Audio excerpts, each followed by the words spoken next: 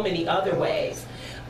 But the concept when they used to could come to the school and your parent could whoop you at school. Now I know that's still, that's still, some teachers, some schools are like, you can come. I have a parent, right, even all the girls that I used to mentor, their parents literally had told the school, Miss Tate can discipline my child at school.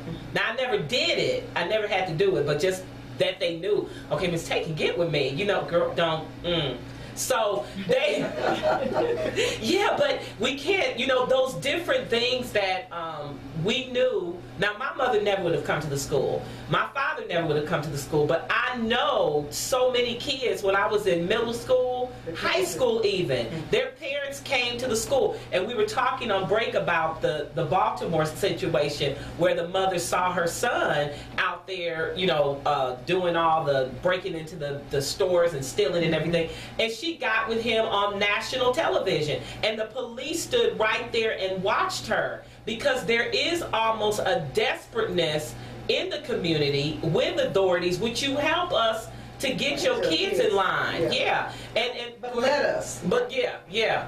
And so let the parents do it so that so police departments don't have to do it.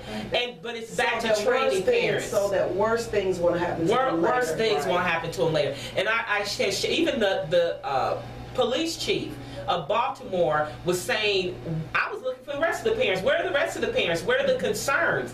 The mother of that son I heard she had said, because someone interviewed her and asked her that, she said, well, a lot of mothers have to work. They're at work. She said, I get off, I think she said at 7. So I was down there at the peaceful rally. And when I looked across the street and saw my son, she said, oh no, she said, I know that walk anywhere, you know. So she got with him. But with the freedom to discipline, and that's why we keep saying discipline. Right. Discipline, which again is in love. It's in love, and it's for Christians or anybody, it really is according to the word.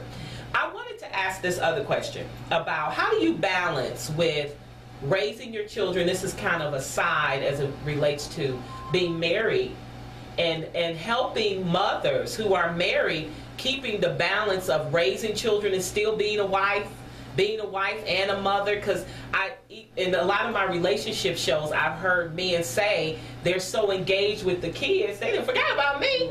So when we come back from this break, I want you guys to talk a little bit to married women. How do you balance being the mother and the wife when we come back?